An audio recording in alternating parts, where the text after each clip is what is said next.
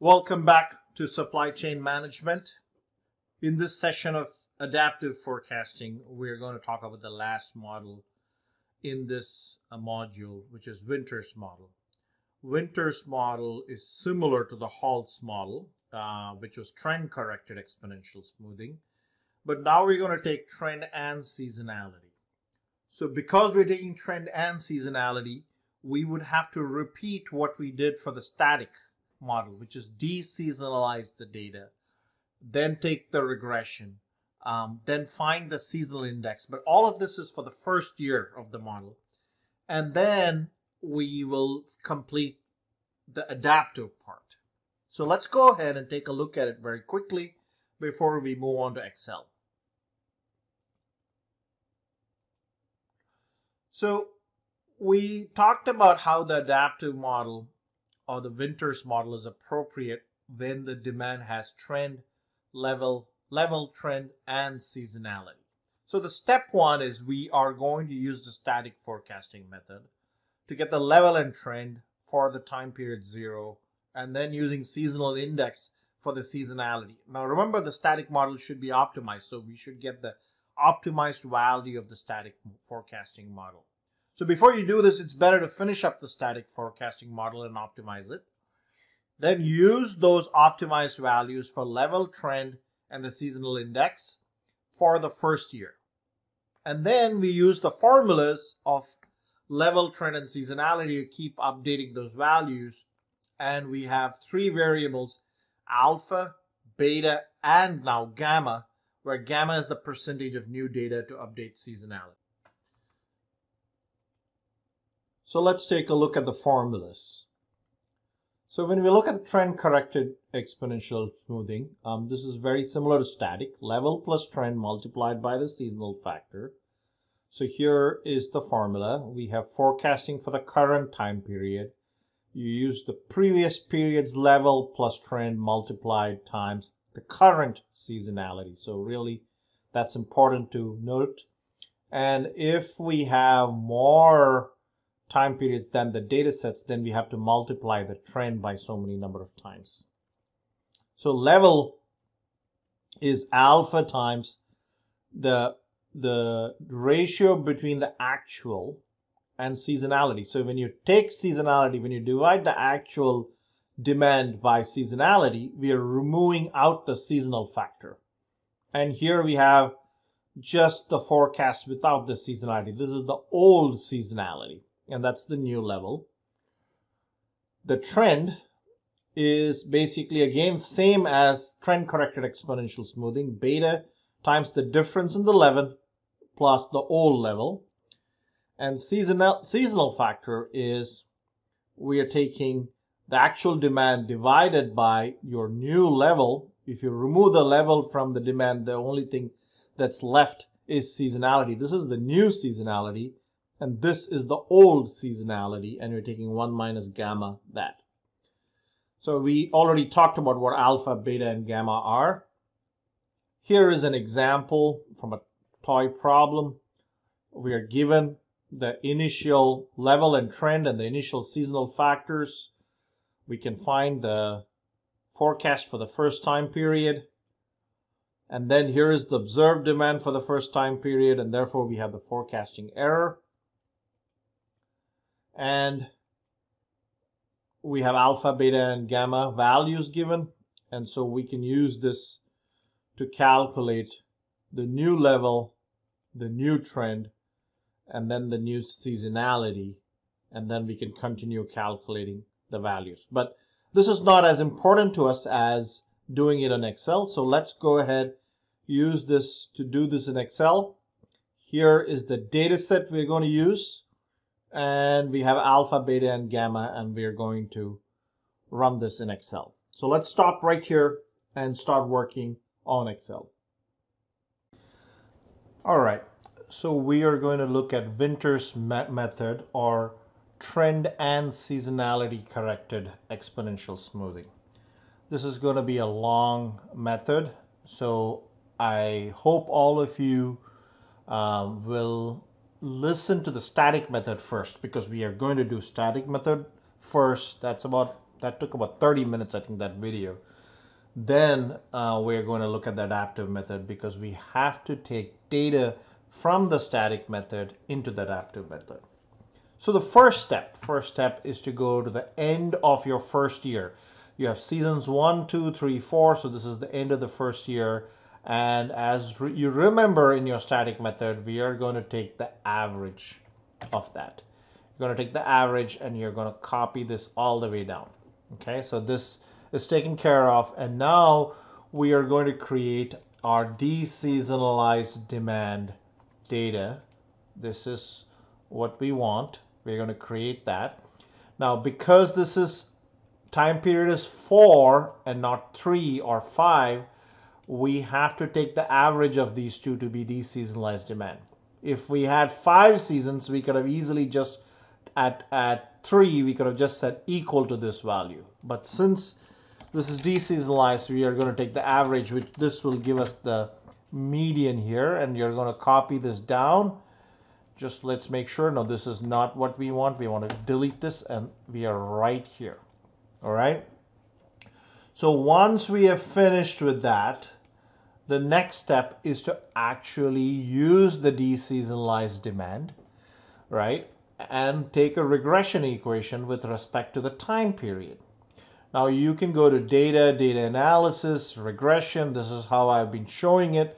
You can select this, and then you can select these values, click OK, take the intercept and slope and put it up here. Or here's a shorter way to do it. I'm just going to select this.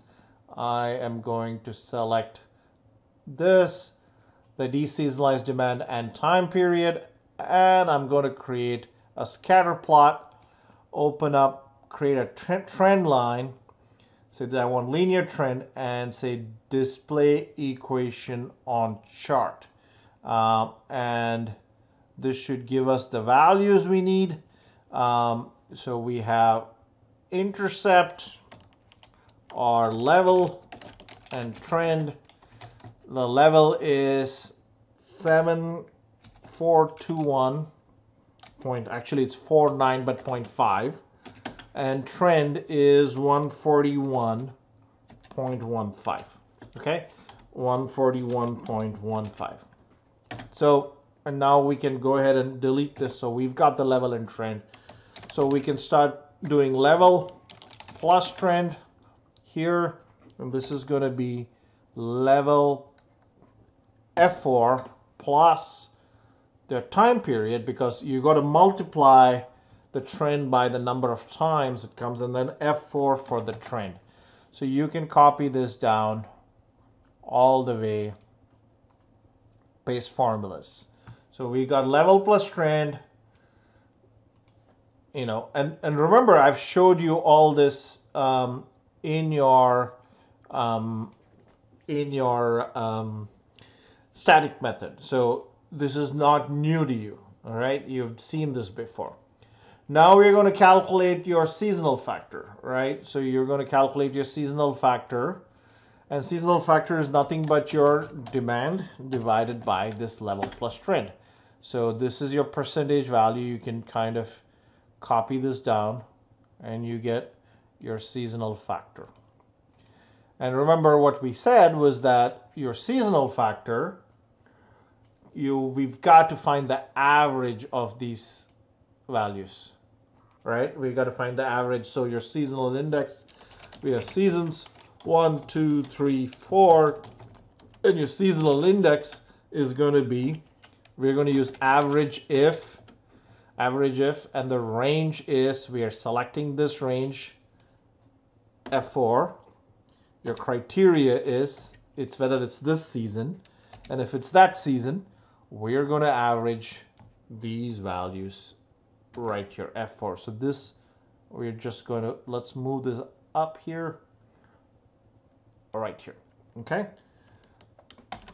And so now we can copy this down. This will give the average index for each season. This average if, we got the average index for each season. So now we can calculate your forecast.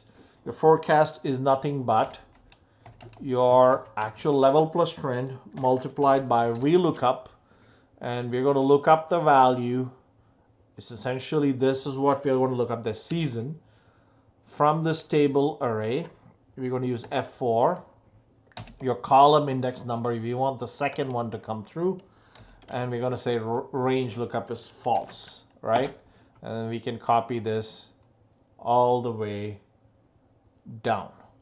So this gives you your forecast. Now you've got your forecast, and the next step is to calculate your all your error terms. So I'm not going to sit and calculate it. I've already shown you how to do it. I'm going to copy and paste it from another file and just paste it directly here. Make sure then it's correct. So that's correct. That is correct. And so we have calculated the error terms. I've just copied and pasted it right there. All right, so let's get the average here because we need to optimize this, right? So the static method has to be optimized. So this is not exactly optimized. So I'm going to copy it, create a copy.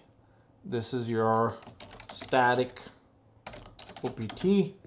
The first steps in any optimization is that these values have to be values and not formulas. So these are all values.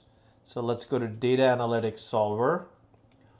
Objective, we are going to go ahead and minimize your mean absolute value, and your variables are, here are your variables.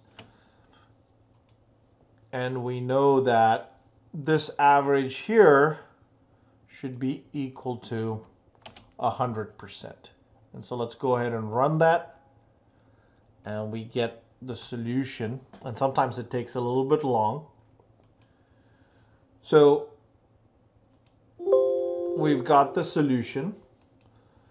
The next step is to do this, use this for our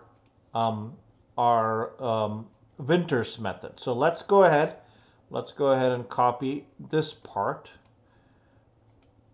and paste it. We'll start working on the winters model, and we are going to create time period 0, and we need level, trend, and seasonality, and then you have your forecast.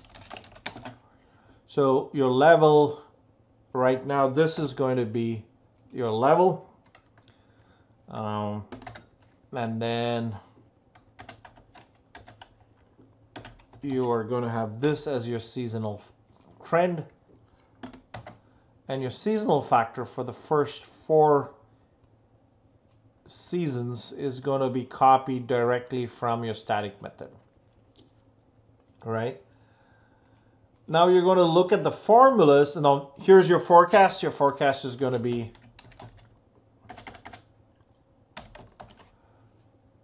level plus trend multiplied by the current seasonality, right? And now here you've got to use the formula. So here the formula is going to be alpha. So you need alpha. Now you need alpha, and so let's go ahead and delete all of this. We're going to have alpha, beta, and gamma. And right now let's assume they are all 10%.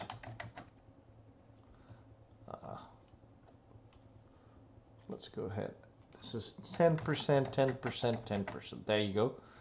All of them are 10%. And so we start with the formulas. So this is alpha multiplied by your demand, right, divided by your seasonality. So this is the new deseasonalized level value plus 1 minus alpha multiplied by the old, which is nothing but this, right? And let's make sure we got that right. Uh, here is a multiplication sign which was missing. There we go. So that's your old level. Now your trend is going to be beta multiplied by, and it's going to be the new level minus your old level plus 1 minus beta, and don't forget to put the dollar sign multiplied by your old trend. So that takes care of this. So let's go ahead and copy this down up to this point. Everything is working really well until this point. And let's make sure we get it right next time too. So now we've got to update your seasonality. Seasonality is gamma, right, multiplied by, and here we have your old demand divided by your old level. So when we take the level out of the demand, only thing that remains is the seasonality, and that's your new seasonality, plus 1 minus gamma, right, F4, multiplied by your old seasonality. So we are updating taking 90% of the old seasonality and 10% of the new seasonality. So with this, we have taken care of this. So we can go ahead and copy this. We can copy these two. And from now onwards, you should get your forecast right up to this point. And here, this is not a problem. This comes down to this new year. So this is not a problem. But starting from the second time, now remember, trend is 2 time periods away. So you're using a rather old trend. And so you will need to go ahead and say F4, right? And here you're going to do 2 multiplied by your trend and multiplied by the trend. Here F4 of this trend, and seasonality has no dollar sign. So now you can copy this down. Right? This gives you your trend, seasonality, level, trend, and seasonality, and your forecast. Right? So let's go ahead and format this. And there we go. Now, all the error terms, again, like I said, you need to calculate your confidence interval. I'm going to copy and paste it. I'm not going to show you how I'm going to do it here because we have done this in the very first video. So that's something for you to go back and take a look at. But what we are going to focus on is the optimization part. So let's go ahead to the next one. And we have to optimize your alpha, beta, and gamma so that you have minimum mean absolute deviation. So here we go.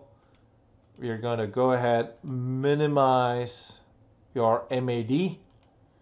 And the cells variables are only your alpha, beta, and gamma. You're not going to go change level and trend. And your alpha, beta, and gamma are all less than 1.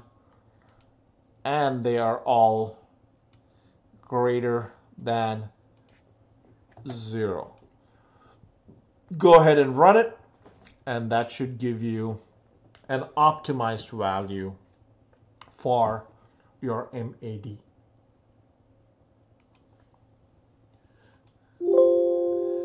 It might not be a bad idea to run your alpha and beta gamma from multiple values, 10%, 90%, and then to see whether you get the same answer. And if you do get the same answer, then it's probably the right answer. All right. So there we go. This is a static forecast where alpha, beta, and gamma are 0, and it gives you 86.41, which is the lowest value.